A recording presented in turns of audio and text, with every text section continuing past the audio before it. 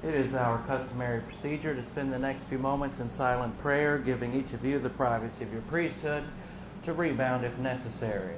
So with your heads bowed and your eyes closed, let us pray.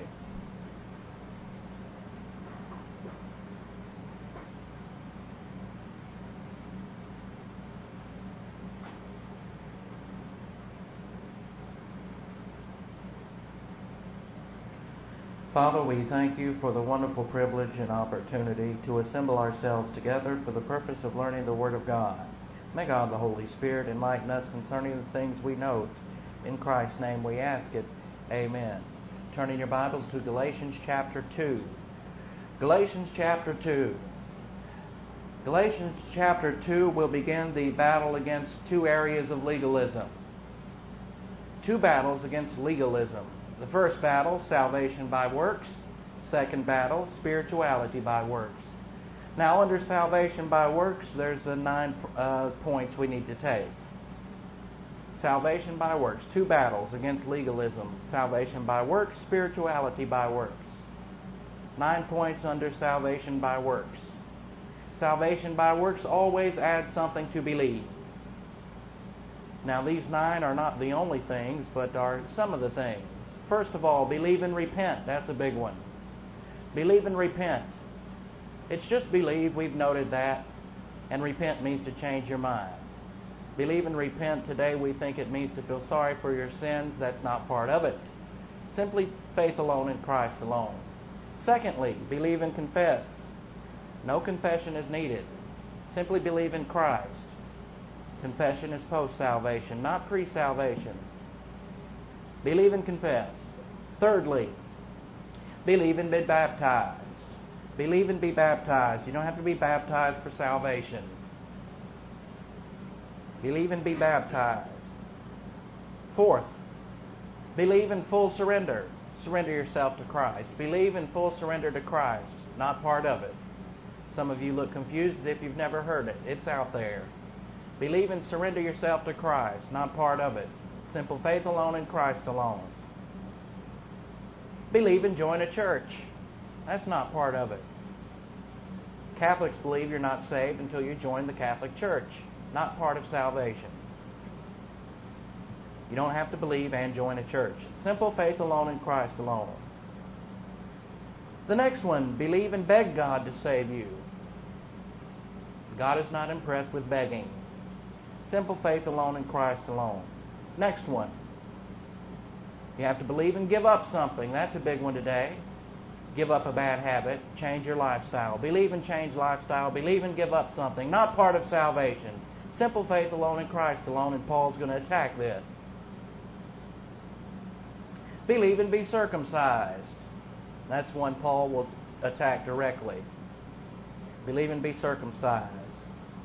Or believe and keep the law, and Paul will attack that directly as well.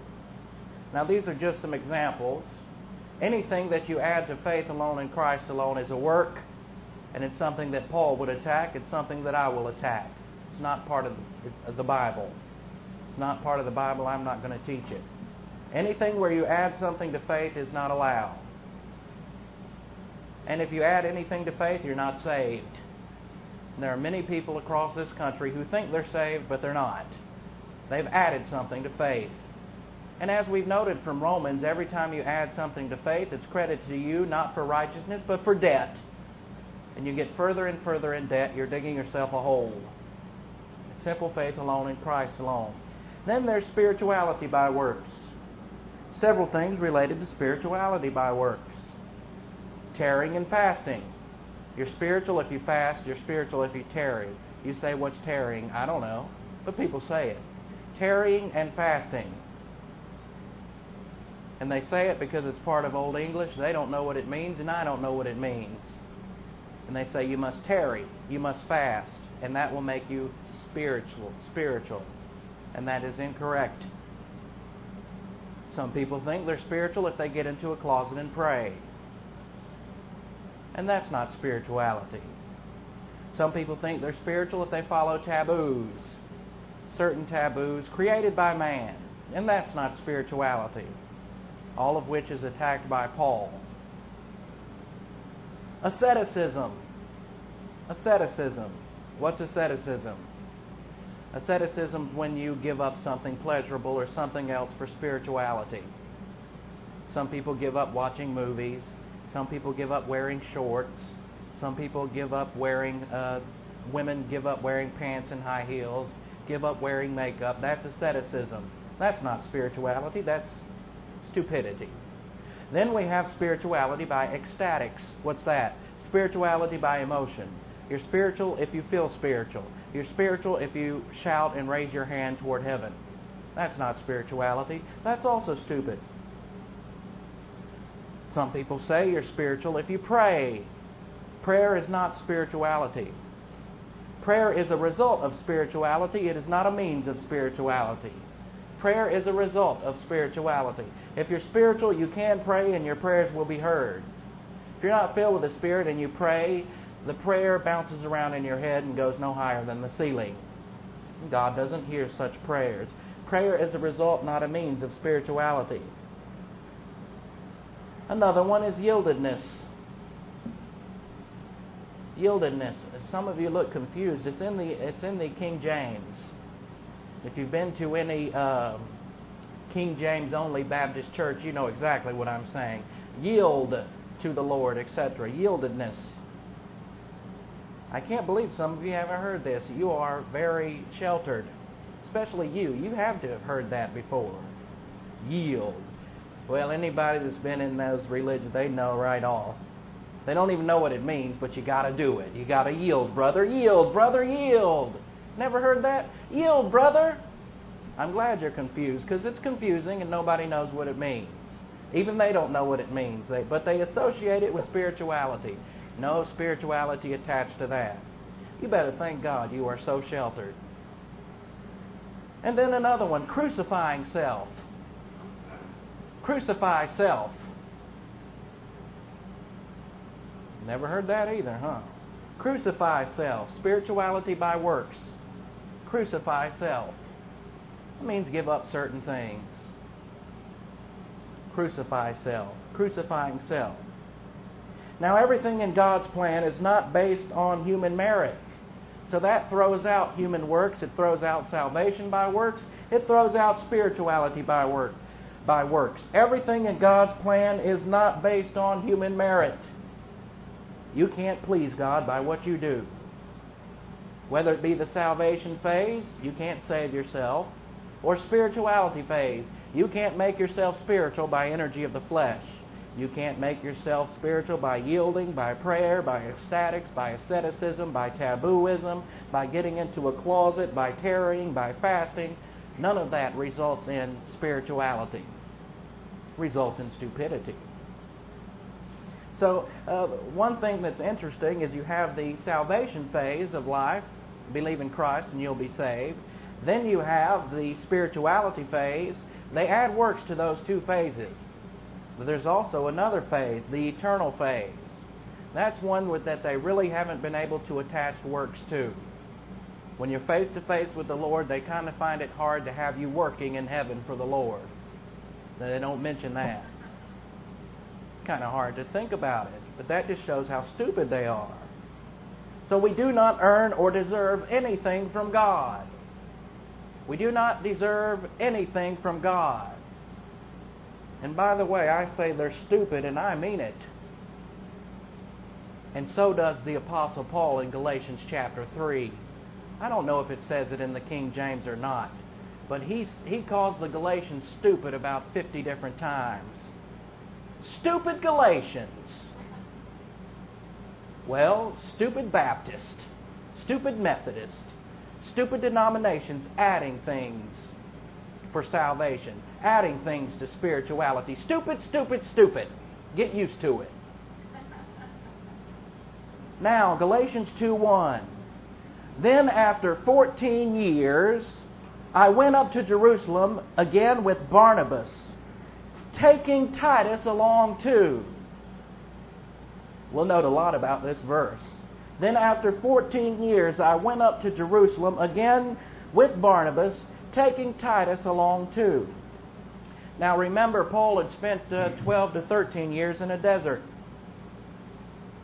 And then after 14 years, he had a limited ministry. So that equals over what? 25 years. 25 years, the Apostle Paul, not even recognized, barely known. 25 to 27 years after his salvation, barely known. Now his ministry is about to take off. So Paul went up to Jerusalem as a delegate of Antioch, and he's serving as on a very limited basis in Antioch. Now, 14 years after the visit to Jerusalem mentioned above in 1:18, Paul and Barnabas go to the Jerusalem Council. The Jerusalem Council is recorded in Acts 15. Turn in your Bibles to Acts 15. They take Titus along as well, and Titus is an uncircumcised Gentile. Acts 15 is actually a recording of this visit. There's some behind-the-scenes events that occur that Acts 15 does not document, but Galatians does. And this is what's going to be interesting. We're going to get to see behind the scenes of this great council. And that's when they get together, argue, and hash some things out and come up with a document. And a lot of things regarding this document are left out. Very rarely in public record do they put everything in it. The public record of Congress, sometimes somebody in Congress might get mad and say something that's a bit angry. They strike it from public record. And if you were to read the public record, you wouldn't see it all. You wouldn't know what really happened. But behind the scenes in Congress, you would see that someone was called a jackass. And you would see somebody else was called this and that and the other. Same thing's occurring here. So in Acts 15, we have the council at Jerusalem. Now some men came down from Judea, and these are legalists, to Antioch, and were teaching the brothers, unless you are circumcised according to the custom taught by Moses, you cannot be saved. What's that, legalism or grace? That's legalism. So some men came down from Judea. Why did Paul go up to this Jerusalem council? Because he had people coming down from Judea saying, you're not saved unless you're circumcised. You're not saved unless you follow the law. We have the same people today. You're not saved unless you invite Christ into your heart. You're not saved unless you walk forward. You're not saved unless you've committed yourself to the Lord. You're not saved because you had a head belief and not a heart belief. You're not saved because of this, that, and the other. Same thing occurs today. Same thing happened then. And the people who say that today are just as stupid as the Galatians were back then. And I mean stupid. So this brought Paul and Barnabas into sharp dispute and debate with them. Sharp dispute means they had a brawl. Some of you like brawls. Well, here's Paul having a doctrinal brawl with somebody. And this is a legitimate brawl. He's going to stand up for something significant, doctrine. So this brought Paul and Barnabas into sharp dispute and debate with them. It's kind of soft. They had an all-out argument. They didn't beat each other up, but they had a knock-down, drag-out argument. So Paul and Barnabas were appointed, along with some other believers, to go to Jerusalem to see the apostles and elders about this question. Now, Paul and Barnabas are grace believers, and they're going to challenge this whole group of people who've been coming down saying, you must be saved by circumcision, you must be saved by following the law. Now, if someone starts teaching false doctrine, you got to tell them to sit down. You got to tell them to sit down and shut up. You're messing with my flock. And that's what Paul had to do. These legalists were messing with his flock, so he had to get tough. And he had to say, here are idiots teaching false doctrine. And the reason is very simple. You get one idiot infiltrating a church and teaching false doctrine, it takes months to straighten it out. And the same thing happened with Paul. One idiot walked in and started confusing the people, and it took months for Paul to straighten it out. But he had to straighten it out, and to straighten it out, he had to get tough.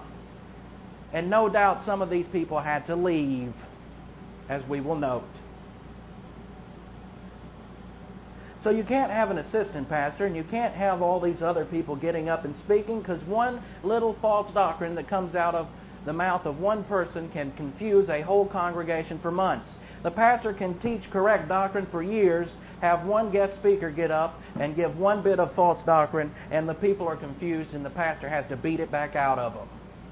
It's that serious. And that's why Paul gets so tough. Why do I get tough? Why does Paul get tough? This legalism is a cancer, that's why. And if you were to get cancer, are you just going to play around with it? Or are you going to fry it with some chemo? You're going to fry it with chemo or die. So it's my job as a pastor, just it was the Apostle Paul's job, that when he spotted legalism, to fry it. Clear it out. So what if people were offended? They needed to be. And they needed to get out. And we will note all of this. So the church sent them on their way. And as they traveled through Phoenicia and Samaria, they told how the Gentiles had been converted.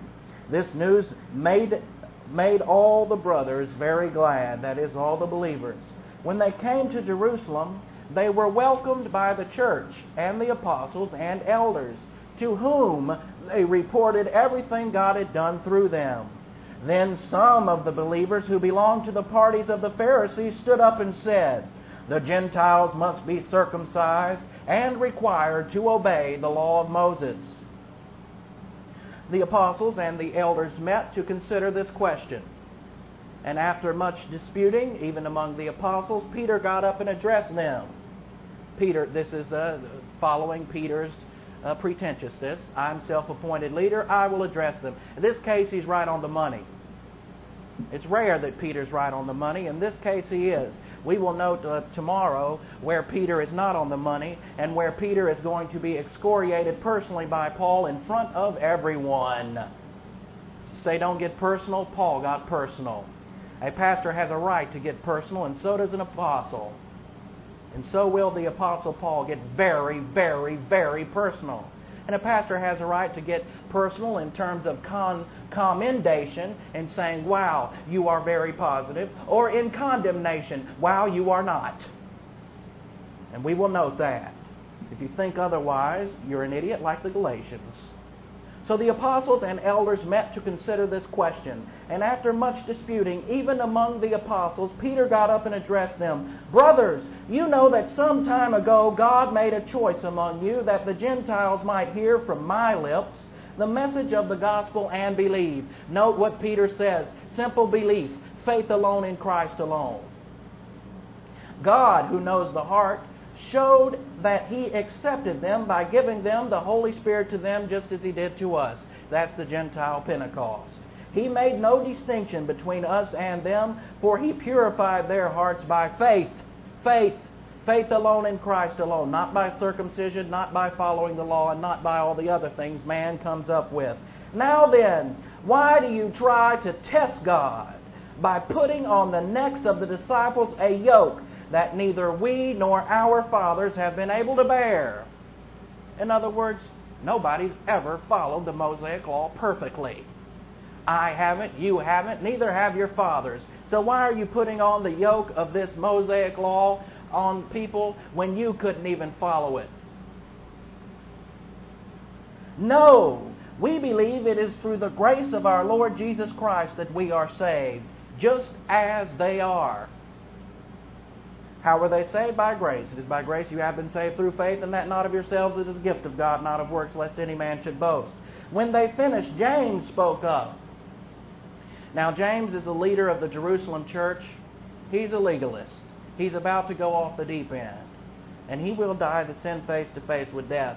Now, what he starts off saying, now, James is a man-pleaser. Now, he's recognizing through the ministry of Paul and Barnabas, because Paul and Barnabas have been very straight with them, and Paul and Barnabas have said, faith alone in Christ alone, James, you should know that. James, half-brother of Jesus Christ, you should know you only have to believe in your half-brother to be saved. But he didn't know that. And he was learning something from this, as we will note. But as soon as Paul leaves, he's going to go right back deep, even deeper into legalism. And we note that James is a man-pleaser because he's coming up with a compromise. What is this all about? Not eating meat and all that. It's a compromise. So when they finished, James spoke up. Brothers, listen to me. Now, James is the leader of the Jerusalem church, and they've had this big conference, and he's going to have to say something about it. And he's going to have to come up with a policy. And instead of just getting up and saying, brothers, you're a bunch of legalists, It's faith alone in Christ alone. You've been led astray. I've been led astray. We need to follow what Paul and Barnabas are saying. We need to have faith alone in Christ alone, and that's it. Instead of doing that, he's going to come up with a compromise. Brothers, listen to me. Simon. Now this is something interesting. Simon is Peter. Simon is Peter. But James uses his Jewish name. Peter is now Peter. His name has been changed. Why does James use Simon, his Jewish name? Because James is still stuck in the Jewish religion. Simon, Jewish name for Peter, has described to us how God at first showed His concern by taking from the Gentiles a people for Himself. The words of the prophets are in agreement with this, as it is written. So James starts out saying, look, we need to agree with them right now. We've got to agree with these people. We've got to agree with Paul and Barnabas now because it makes too much sense. And so he comes up with a verse from the Old Testament. As it is written, after this I will return and rebuild David's fallen tent. Its ruins I will rebuild, and I will restore it, that the remnant of men may seek the Lord. And all the Gentiles who bear my name, says the Lord, who does these things that have been known for ages. So he's making it clear that, yes, Gentiles are saved by faith alone in Christ alone. He can't disagree with that part of it. But now here comes the compromise. And actually what James is doing right here is he's saying, Paul and Barnabas, I'm going to scratch your back on this one. Paul and Barnabas, I'm going to accept it up to the point that, yes, Gentiles are saved by faith alone in Christ alone. I will accept it, and I'll scratch your back in that way. But also, Paul and Barnabas, you need to scratch my back. And we will note this. It is my judgment, therefore. Notice, it is James' judgment. It is my judgment, therefore, that we should not make it difficult for the Gentiles who are turning to God. Instead, we should write to them. Here's the compromise.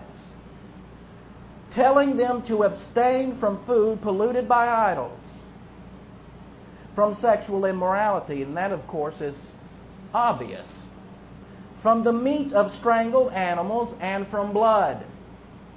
You know what the Jehovah's Witnesses do with that? They say, oh, we have to abstain from blood. We cannot have blood transfusions. But they're taking a compromise of legalism and turning it into a statement of doctrine. This, you see, Luke wrote Acts, and he just wrote it as events that occurred. This is not part of what we should follow. These are just events that occurred.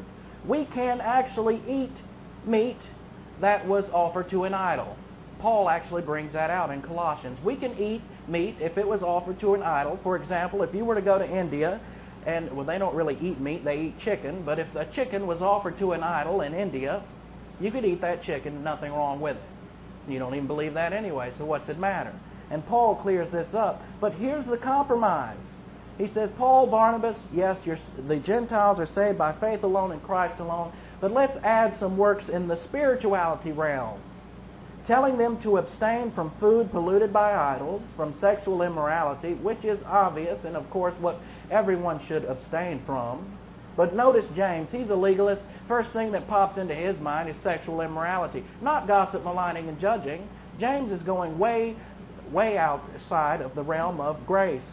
From the meat of strangled animals and from blood. For Moses has been preached in every city from the earliest times and is read in the synagogues on every Sabbath. So freaking what? That's what he's saying. Moses has been preached in every city from the earliest times and is read in the synagogues on every Sabbath. What he's doing is saying, all right, they don't have to follow the Mosaic law. But you listen here, Paul. He's kind of coming down on Paul. He could not deny the doctrine of it. But he's still going to have a streak of legalism in him, and he's going to say, you listen here, Paul.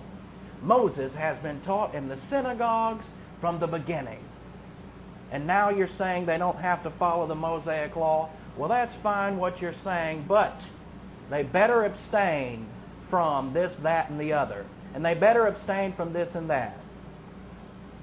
A little yeast leavens the whole loaf. And here's James, still in his legalism, trying to leaven the whole loaf. Now, he accepted faith alone in Christ alone. At this point, he had to. But when it comes to the Word of God, there is no compromise. When it comes to the Word of God, there is no compromise. That's why I don't care if some days you have to gnash your teeth and you don't like what you're hearing. I just don't care. Because when it comes to the Word of God, there is no compromise. And here's James making a compromise. And by the way, the Apostle Paul at one point is going to be very influenced by James. He should have separated from James right there. He's not going to. And in fact, there's going to be a separation clause later on that we will note. It's going to say, Paul, you go to the Gentiles, us Jews will stay to ourselves. And if Paul would have remained in that setting, he wouldn't have gotten into trouble. You see, James himself got so sick of all the trouble with Paul, he said, let's separate, basically.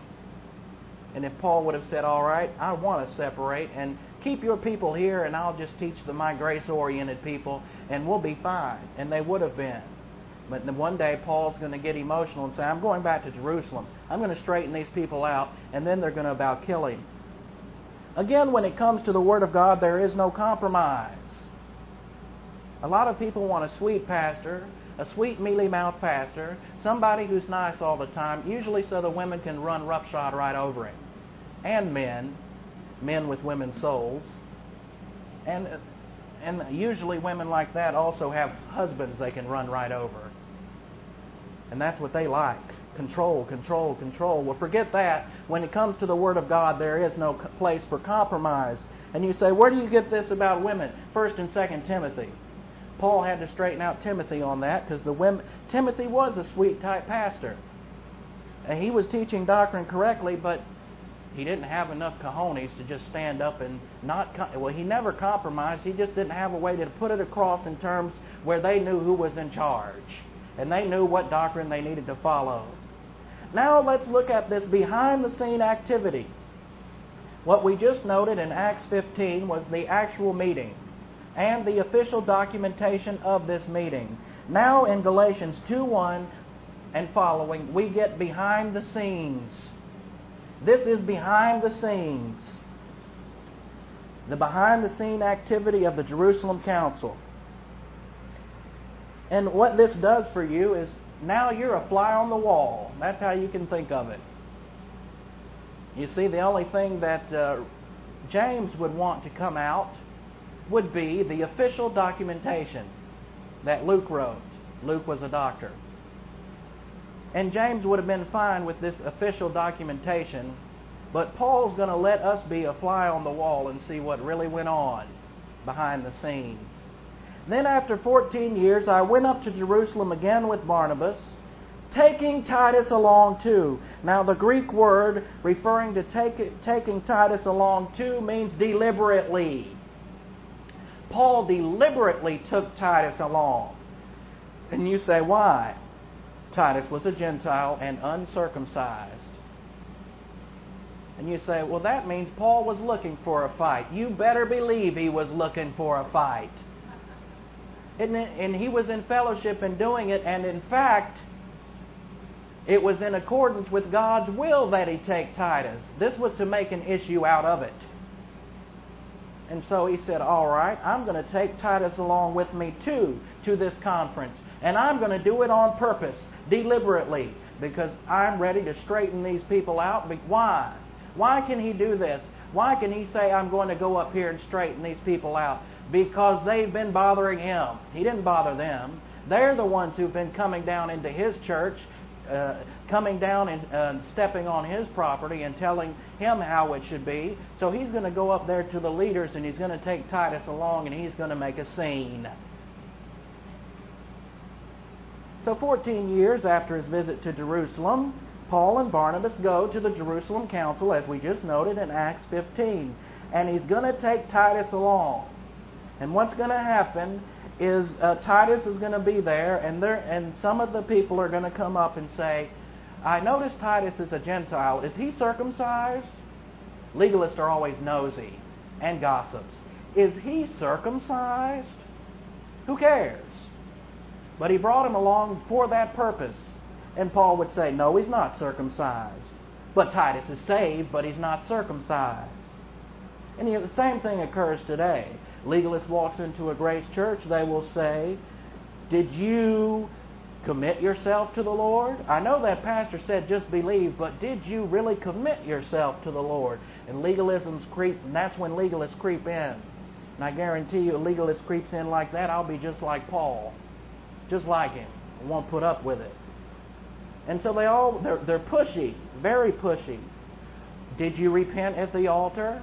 You see, they said, did you get circumcised? Today it would be, did you repent at the altar? Did you cry? Do you feel saved now? Did you walk forward? Did you raise your hand? Did you confess Christ with your mouth publicly? And they're going to add all of these things to faith alone. So Titus was actually taken along as proof that God saves people whether circumcised or not. So here's Titus, saved, an uncircumcised Gentile, and proof, and brought along on purpose. I think it's funny. You probably don't, but I think it's hilarious. Galatians 2:2. Now in Galatians 2:2, this shows that not only did Paul take him along deliberately, but when he took him along deliberately, it wasn't out of the old sin nature. He was perfectly filled with God the Holy Spirit, and it was God the Holy Spirit Himself who wanted Paul to take Titus along. I went there, and this is corrected translation, I went there according to the standard of revelation. I went there according to the standard of revelation. And what's that mean? He went there according to God's will. And he brought someone along to make a personal issue out of someone as a teaching tool. And every apostle and every pastor has a right to do so. I went there according to the standard of revelation of God's will and communicated the gospel to them, and this is dative of advantage, to their advantage, that I keep on preaching among the Gentiles. This is linear action start, and he's saying I'm going to keep on preaching to the Gentiles and nobody's going to stop me. But I did so only privately with the influential people, so that I did not or had not run in vain. He did so only with influential people, so that he had not or did not run in vain. Now he's going to bring up Titus along with him. And he's going to go up to the influential people, such as Peter, James, and John. And he's going to go to them in private and speak to them personally. And what he's going to tell them is that Christ is the issue in salvation. Sin is not the issue in salvation, Christ is. Circumcision is not the issue in salvation, Christ is. The Mosaic Law is not the issue in salvation, Christ is. He's going to make it clear, and he's going to hammer it straight to the leaders. Now you've got to understand something. You know of Apostle Paul as this great apostle, but at this point he is relatively unknown. This man is the leader of a very small church, relatively unknown. And he's going to go up to the leaders of the Jerusalem church, and they probably have 1,000+ members, maybe 1,000 to 10,000 members. And at their peak, they'll have about 10,000 legalistic members. And you've got to understand, here's Paul, relatively unknown, going up to James, who's the leader of the Jerusalem church. He's going to chew him out. And the tendency would be, who are you? You have this itty-bitty church. You're coming up to me telling me how I should preach? That would be their tendency. But Paul is going to so slam them into the ground. He's going to, you see, legalism's vicious. And the only way to deal with it is to be more vicious than legalism. That is in your speech. Now you're teaching doctrine, but you're making it known you're not going to be pushed around. And that's what Paul's going to do. Here's Paul. Note Paul. Short, bald-headed, big nose, high squeaky voice, and pot belly. And he has a message, and he's going to go up to these leaders and give it to them. That's called spiritual self-esteem. He doesn't care. He is not a man-pleaser. And we'll note this in Acts later on, because he gets himself into so much trouble. And you'd say, no wonder the man got beat up. Yeah, no wonder. But he didn't care. He just did not care. Tough man, very tough. And that's what made him one of the greatest apostle. I went there according to the standard of revelation of God's will and communicated the gospel to them to their advantage, that I keep on preaching among the Gentiles. So he went privately, therefore, with influential people. And in this private conference, he made the issue clear concerning salvation, once again, and that's in Acts 15.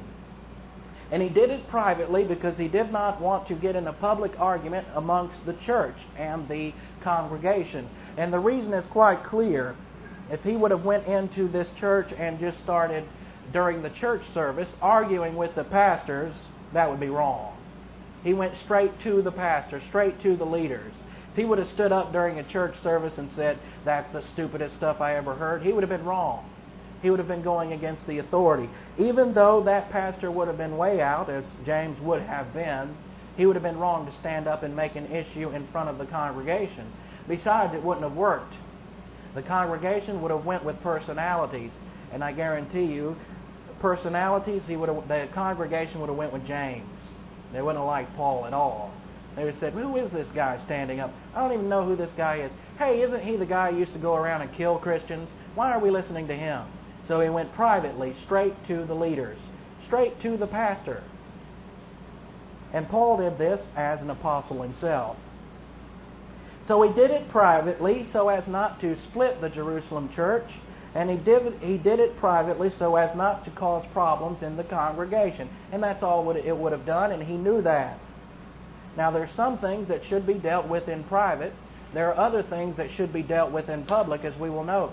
In this case, Paul is going to deal with this situation privately. But we will note when it comes to Peter, he's going to deal with Peter publicly, and there's a reason why.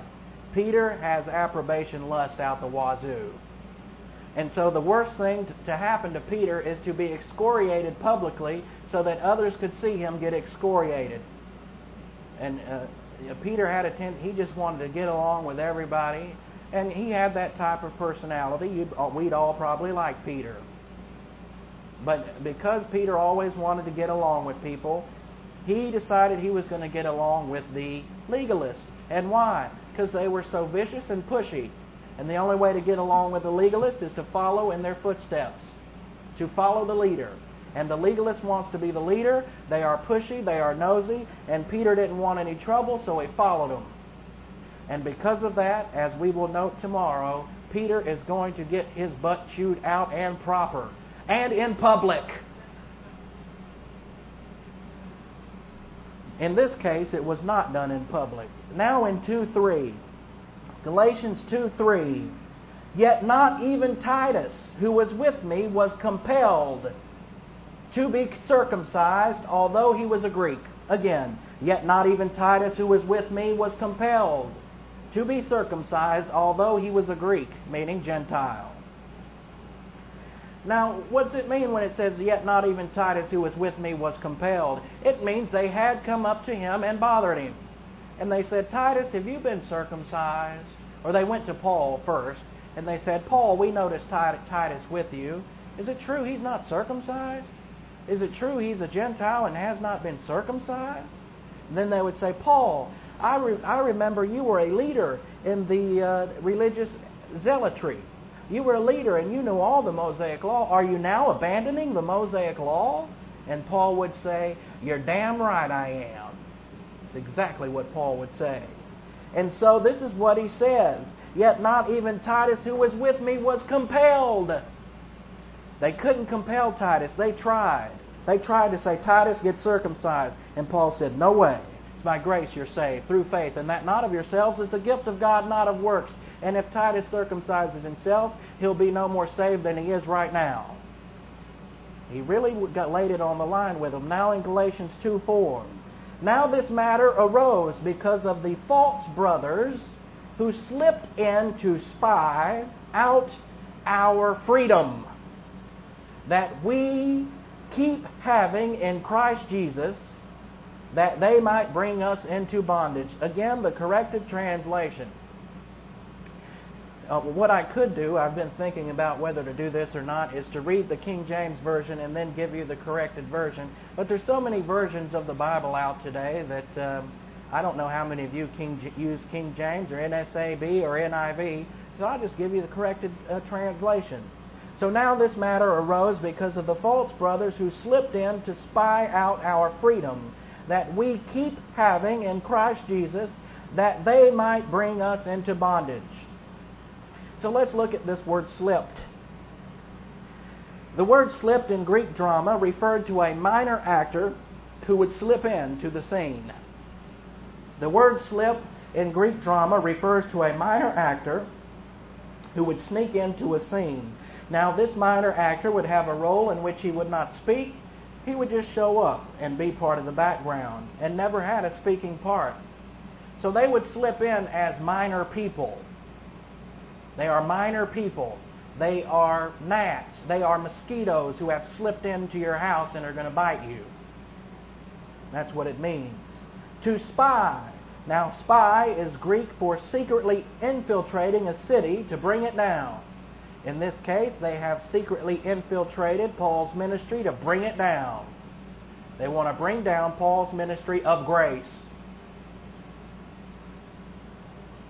Then we have to spy out our freedom. You could also translate it liberty. And where does liberty start? You should know that answer. Liberty starts at the cross. Liberty starts at the cross. We are no longer under bondage when you believe in Christ. You are freed from the slave market of sin. You are no longer a slave to works. Why? You faith alone in Christ alone. You're not enslaved to works anymore. There's no more salvation by good deeds. There's no more spirituality by works. So liberty starts at the cross. And you're freed from the slave market of sin. And no longer do you have to work for salvation. And believe me, that's a breath of fresh air. If you don't believe it is, you're in bondage. It's a breath of fresh air to know you've been saved. It's a breath of fresh air to know that when you believed in Christ, you're eternally secure. And you don't have to work for it. That's so relaxing. It's relaxing to know that in post-salvation spiritual life, you can name your sin to God and simply do as 2 Peter 3:18 says, grow in the grace and in the knowledge of your Lord and Savior, Jesus Christ. That's refreshing. That's liberating. But you will go into bondage if you follow the legalists. So they've slipped in and they spied out people that they might bring us into bondage. These legalists are worse than terrorists. Terrorists have slipped into this country. They spy on us. They look for every attempt and every way possible to be able to disrupt us and to destroy our freedom. Legalists are worse than the terrorists. The terrorists themselves are religious fanatics. And believers who are legalists are worse than the terrorists because they've been exposed to the gospel, believed it, and now have went away from it. So they are worse than. Worse than. And they are enemies of the cross even though they believed in Christ. Because they keep adding things to it. And they try to take away your freedom. You can't do this and that and be saved. Oh, he can't be a Christian. I saw what he was doing this weekend. Etc. And they put people into bondage. We're not to be in bondage. We are to be free under liberty. And besides, we are royal priests.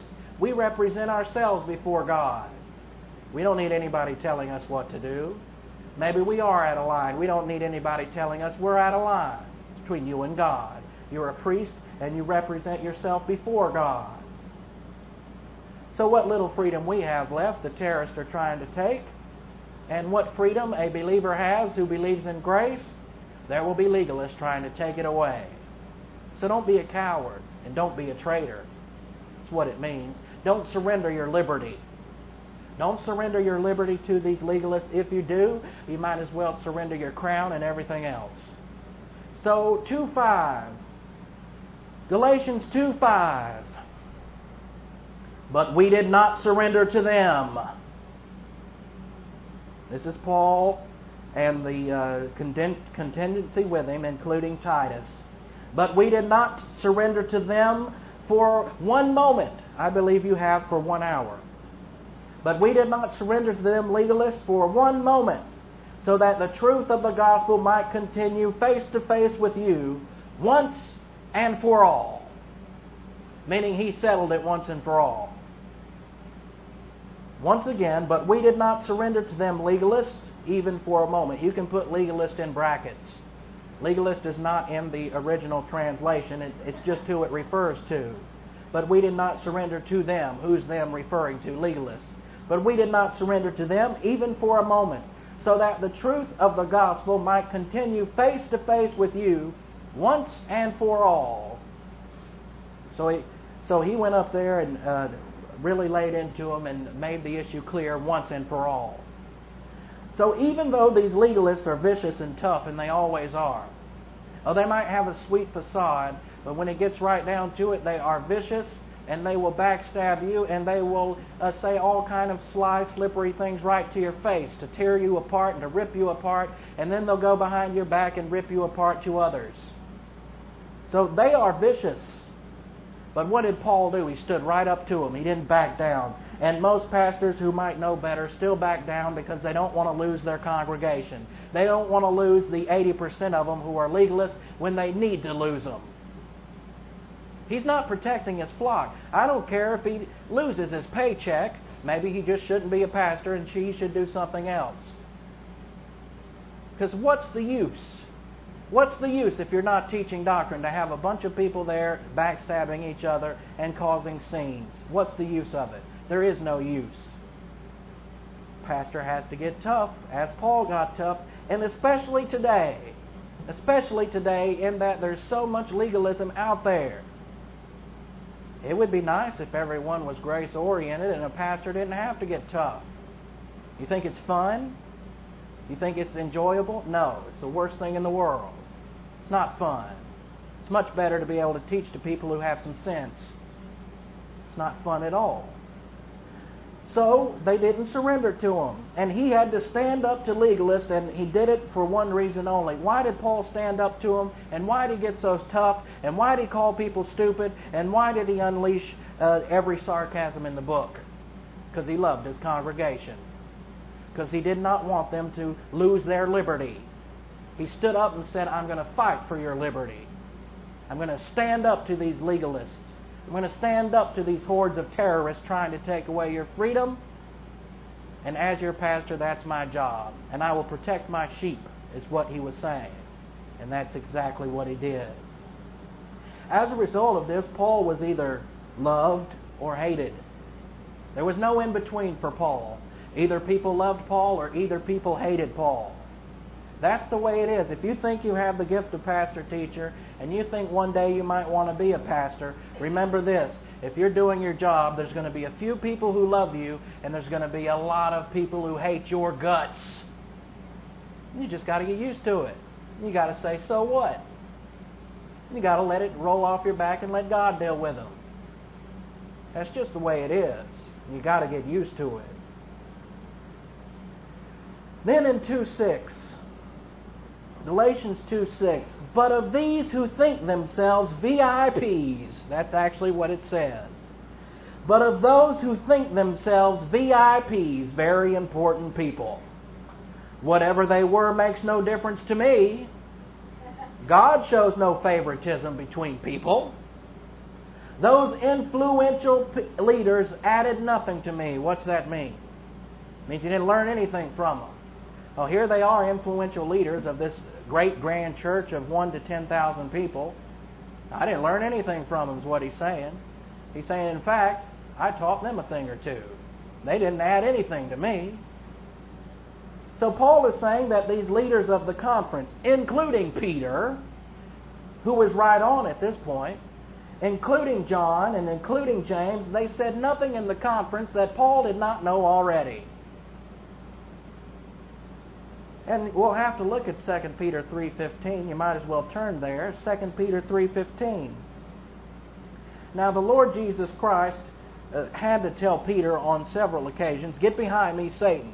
There's one recorded occasion in which Peter was trying to get our Lord not to go to the cross. Talk about trying to shoot yourself in the foot.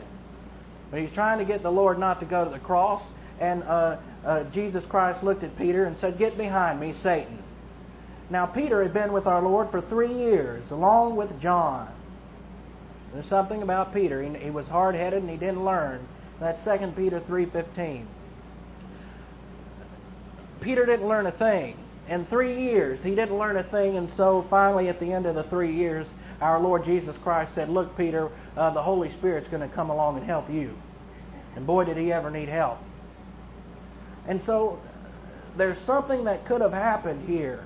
Peter had been with our Lord for 3 years, along with John, and along with some of these leaders in the Jerusalem church. What could have very well happened was they could have said, look, Paul, you come up here barking at us like that. I was with Jesus Christ for 3 years. I slept with Jesus Christ in tents, out in the open. I did this and that with Jesus Christ. And here you come along, barely even a Christian, green behind the ears, and you're chewing me out? That's what Peter could have said. And a lot of the people probably had those thoughts. Who is this green behind the ears person that is unknown, that I don't even know? And compared to the others, Paul was a bit younger, and he was definitely a believer in a much shorter amount of time. He had just become a believer, yet he had surpassed them all. And that could have been a big issue if they were arrogant.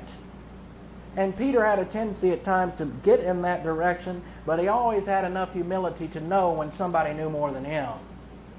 And finally he looked at Paul and said, he knows more than me.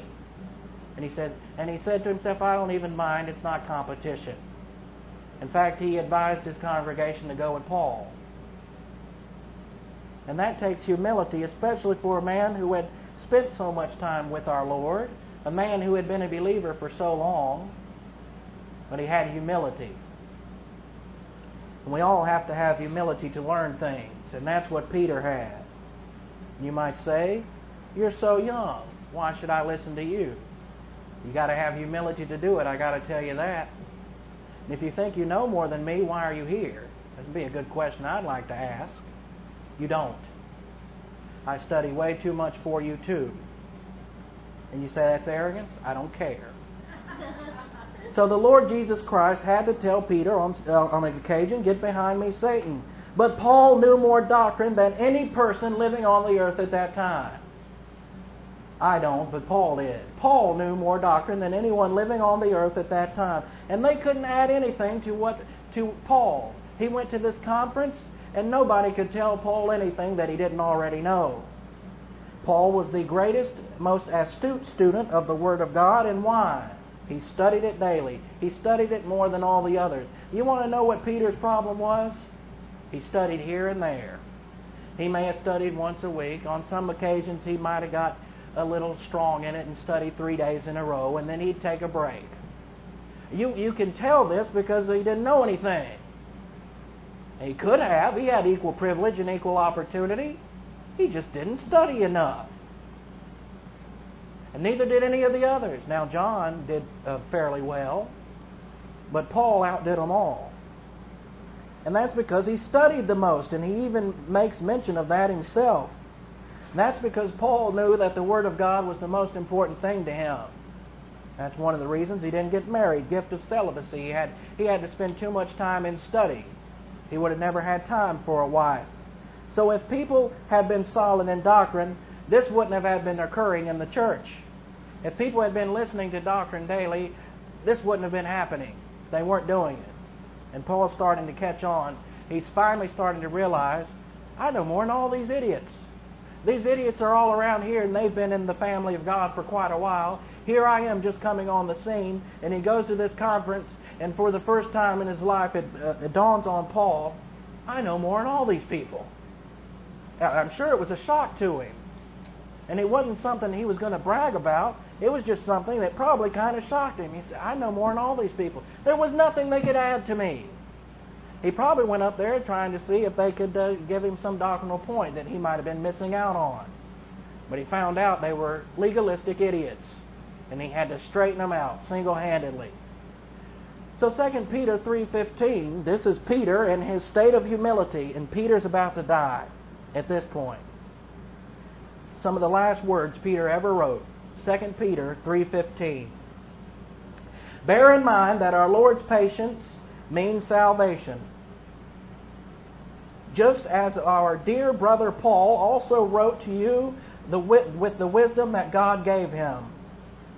He writes the same way in all his letters, speaking in them of these matters.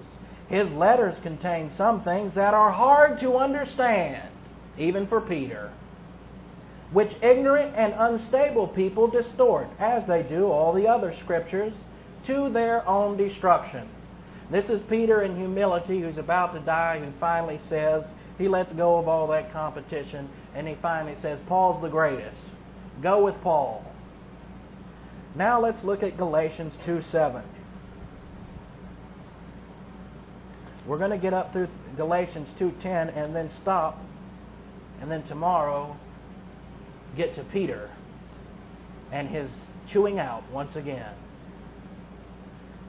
On the contrary, when they saw the gospel of the uncircumcision was deposited with me, just as the gospel of circumcision was to Peter.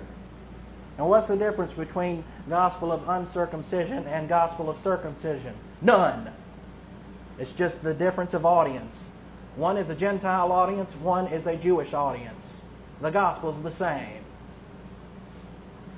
So as of the Jerusalem conference, whenever Paul went there, wherever Paul went for the rest of his life, the legalists would follow him. But here, what we note is a separation. 2:8, Galatians 2:8. For he, God the Holy Spirit, who empowered Peter for his apostleship to the circumcision, also empowered me for my apostleship to the Gentiles. And of course, with the filling of the Holy Spirit and being empowered, that's all through Operation Z. We'll go over some of this again tomorrow. Galatians 2:9.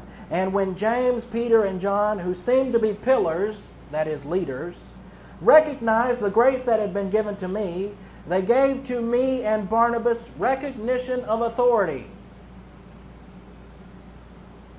That's what it means when they shook hands. They were given recognition of authority. And in fact, at this point, James and Peter and John decided to make Paul and Barnabas co-equal with them,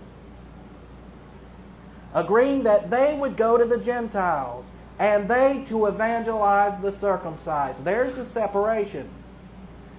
They agreed. You see, Paul went up and said, look, you got these legalists coming down messing with my congregation and telling them they must be circumcised, and I'm here to tell you they don't have to be. And he really chewed them out, and they finally realized Paul's right. And so they had a separation. And they needed to, because James is about to go way off the deep end. And James is going to say, all right, Paul, you go to the Gentiles, and we won't bother you, and we'll stay with the Jews, and please don't bother us. That is what's happening here. A separation. A needed separation, because Jerusalem's about to go under the 5th cycle of discipline. And if Paul had not screwed up, it would have been a wonderful separation that would have lasted. And while there would always be legalists going around Paul, he would have never gotten in so much trouble. Never. No, this is part of a separation that occurs. And while they agreed with Paul, they didn't want him coming around disturbing them anymore. No way. So then in 2:10, 2:9, we went through 2:9. Now 2:10, they requested only that we remember the poor, the very thing I too was diligent to do. And we'll note what this means tomorrow. And Paul was always willing to remember the poor, and it was an accurate statement that he should remember the poor. But to request that of Paul is almost insulting. Of course he is.